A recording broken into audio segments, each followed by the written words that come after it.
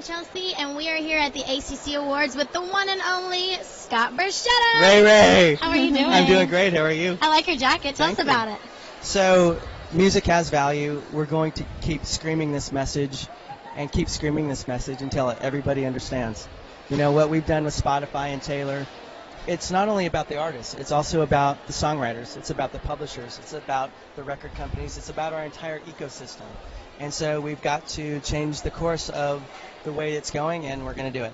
Yes, we are, and I love Scott so much. I'm on his label group. And you are doing so good. Thank you. How about that #1 iTunes digital song? Not too shabby. You must be so proud of her. What's this moment like to be interviewed by the Miss RaeLynn? Yeah. Well, it's so fun because the first time I saw her on The Voice, and she did Hell on Heels, and I'm like, I want that girl. Just that quick, you knew. Oh, man, it's just like, give me that. And I had no idea she's such a great songwriter. I just loved her charisma and her attitude.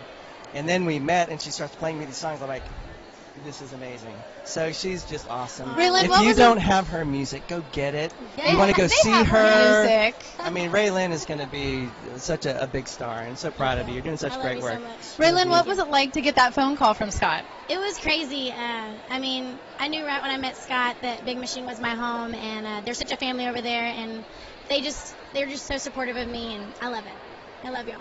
Yeah, we love you. So much love here at the ACC Awards. There's going to be more love to come, and you guys aren't going to want to miss it, so stick with us. That's an order.